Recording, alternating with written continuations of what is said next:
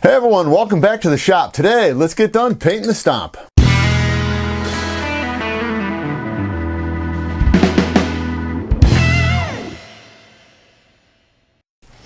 All right, before I take you back over to the other side where I draw my spraying, I got down here early, probably about 3 hours ago. I've got the wing all taped up and ready for the bursts.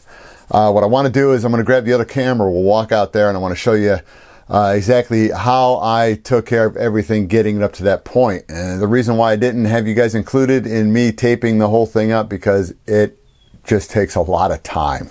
So I'll just go ahead and give you a quick little walk around and show you exactly how it was done and what I have to do just before I push the button on that spray can.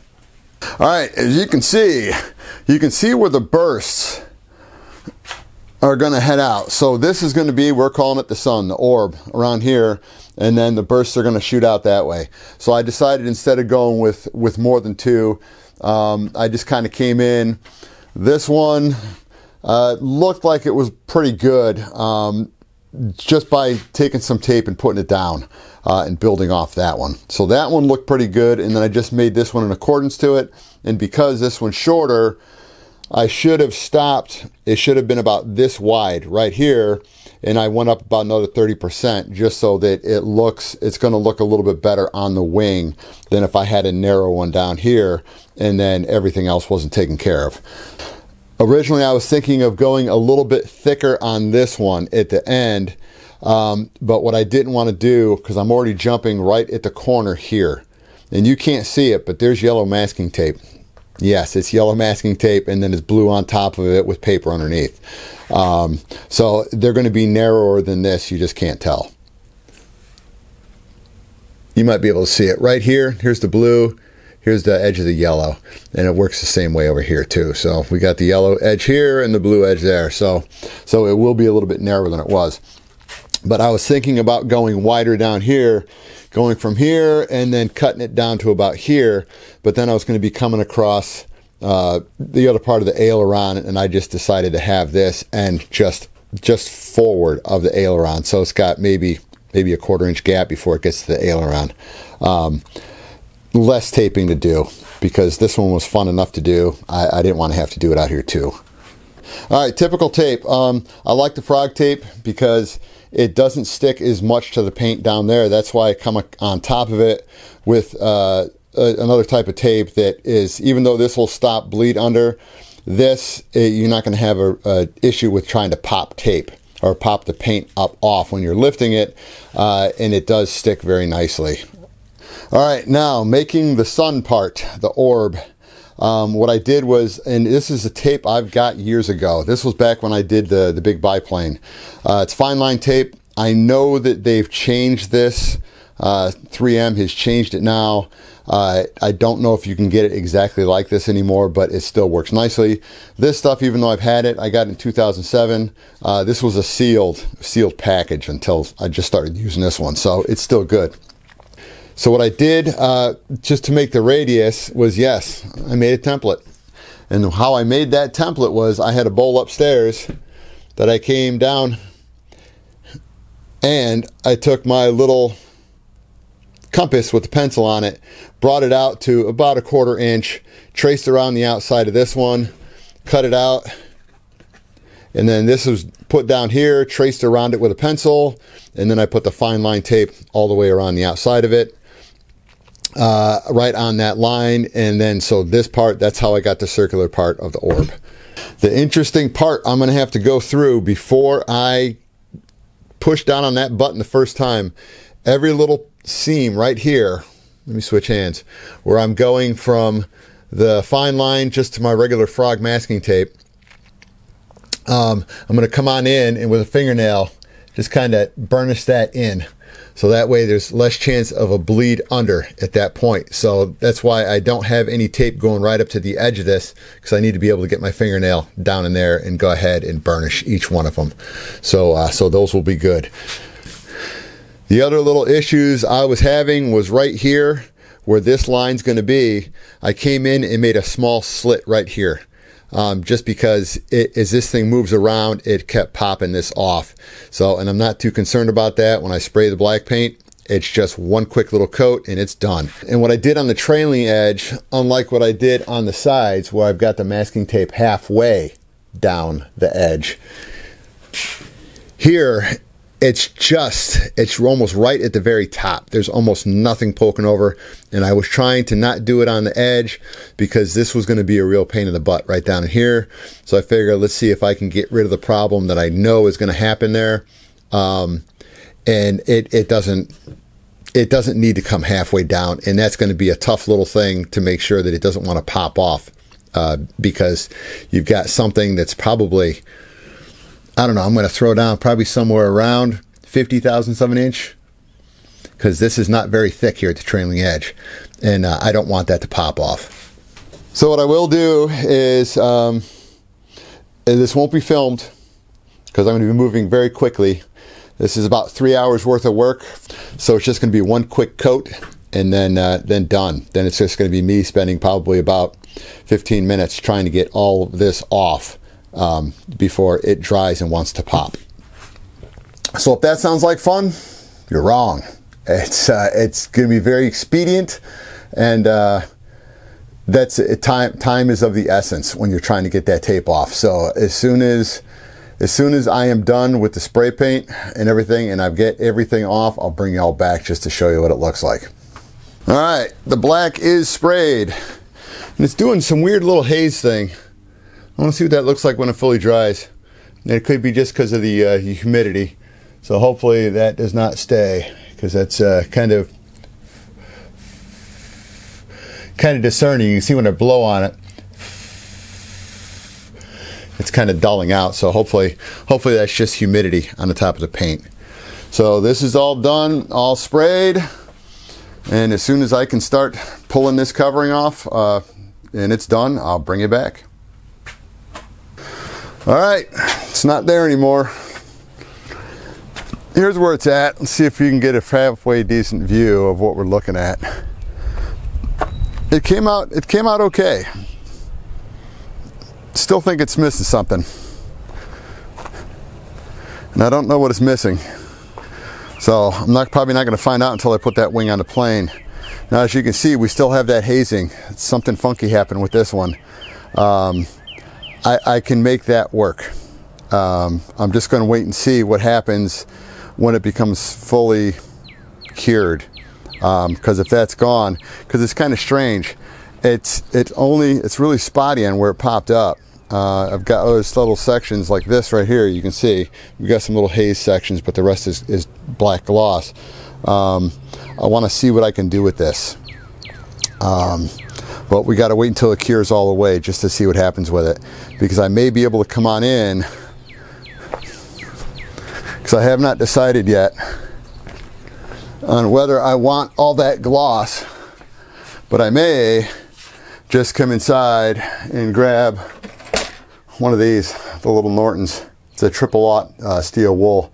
I may just go ahead and crack the glaze off that black, because I think it might look better on the fuselage as well. So, but we're going to see what happens after I get done painting the fuselage, because I'm not going to retape that wing back up and try to shoot another coat on it. I just don't understand why I did it, but we do have the burst. The burst is done. So, and that's I think that's the way it's going to stay, with the exception of maybe just taking the gloss off of it. We'll see. All right, everyone, by the clock on the wall, it's been a long day. All right, as you can see, we've got the burst on the wing, which you saw earlier, and we've also got the fuselage done, and the nose and the fuselage. Everything came out. It could have. I would like to have had it come out better than it did. I always try to improve every time I do a build. In this one, because of why I built it the way that it is, going from a Tiger Moth to a Stampe, for two reasons. Because they're more aerobatic, and there was nothing wrong with the Tiger Moth, with the exception that the manufacturer who built the almost ready to cover kit put ailerons on the top and the bottom wing, which they didn't have those on the Tiger Moth. So the Stampe did. So I figure let's just go ahead and we'll turn it into a Stampe. So let me go ahead, get the other camera fired up, and I'll get you a little bit closer view of what it looks like now. And I did put up some new lighting, put up 4 more lights in the shop last night as soon as I got home from work, just to see how much better the light would be. The light's better on me, less glare off the top of my bald head. I still have a light above me, but I've got another 2 LEDs on this side, and then 2 more on the regular, what I call my back wall. To you guys, the front wall would be the back wall, because that's pretty much how I do the videos here. It's a tiny little shop. It's better to work in just this direction. All right, anyway, let me get back to the plane. All right, hopefully with the extra lighting in here, this will look a little bit better, because I was having issues with light in the Canon. So I'm hoping it's going to look a little bit better, less work for me editing. All right, starting back here, I was going to originally have this come underneath and then come down and loop up around it. And I decided that, heck, you know what? Let's just round it up. So curve it over. And it was just a decision I made on the fly today. Because for me to come in and have it terminate under here, that was just going to take me a lot longer to get everything taped up. Because even the fuselage itself, and especially up front, that's where it took so much time. Because that was about 3 hours prep time getting everything taped up. This overall was probably about an hour and a half, because those little curves, and I'll show you what I used to make those curves. It took longer than expected, but I had a good idea that it might run a little bit long on time. So anyway, all right, getting back to the plane. So this little thing right here, that was where it went from the tape, the masking tape, up to the fine line. And there's a little bump on this side and a little bit smaller bump on the other side. I'm just going to leave it. It's not going to make the plane fly any different. And from about 4 feet away, you don't notice it. But anyway, as you can see, as we run down the fuselage, everything is just nice and straight, crisp all the way down, even as we go up and go around. And then this is that compounding curve I talked about. It came in and then it swept out and then it wraps underneath the bottom. So that's the way my DH71 Tiger Moth is. And I figured, you know what? It was originally a Tiger Moth. We're going to do the same thing with this one. So as you can see, this is all done. I've got the cockpit in. I had to do a little bit of sanding on the top of this to get it to slide in. You can't see it because it's all covered where I had to sand it. So I do have my electronics going to go in here. I'm possibly going to put another switch panel back here and have my LED light because I got, and I think it's upstairs, I got another ignition cutoff switch because normally I use relays to cut off the power to it. For $16, I was putting an order into Amazon for some more fuel line for this thing. I just ordered one up, so it's all here. So the switch for the ignition will go back here. The switch for the radio will go up there. So now I'll have 2 switches for the radio. And then possibly, I'm still kicking around this idea, whether to go, because it's a smaller plane, whether to go 1 battery for servos and then 1 battery for ignition. Still not 100%. I lost the plane once because I had 2 batteries, but I wired them in improperly.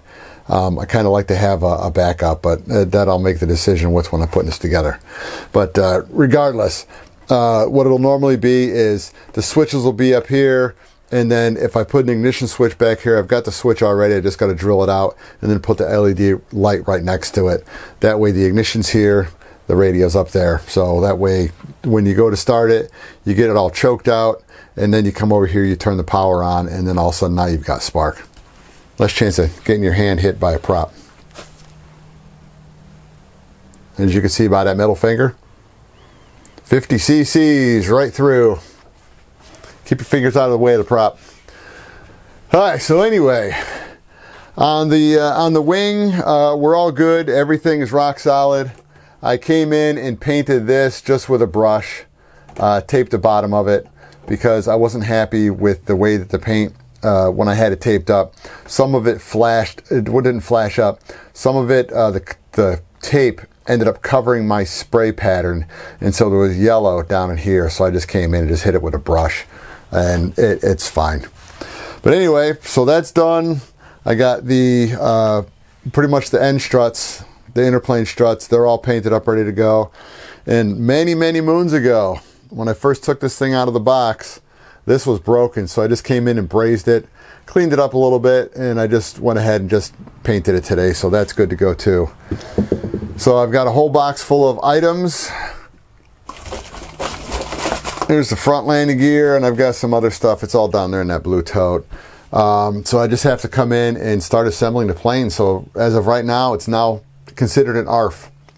I just have to put the radio system in, the fuel tank, put the engine on it, and I've got to make my flying wires for the tail. So, and those, I've got the wire, it's either on that wall or it's down below, but I've got the wire already. And I've got the connectors to go ahead, put it all together. So then at that point, it's just a matter of just cutting up some thin aluminum tubing, putting the wire through, crimping the aluminum tubing on it to bind around it, and then just go ahead and put them on there, and it's done, ready to go. And Brad, I know, buddy of mine, Brad, I know you can cut the stuff because you got the stuff. Don't worry, I'll probably be talking to you in the very near future. So what do you say we just go ahead and call this a video, and then I'll see you guys next time. I'm back down in the shop.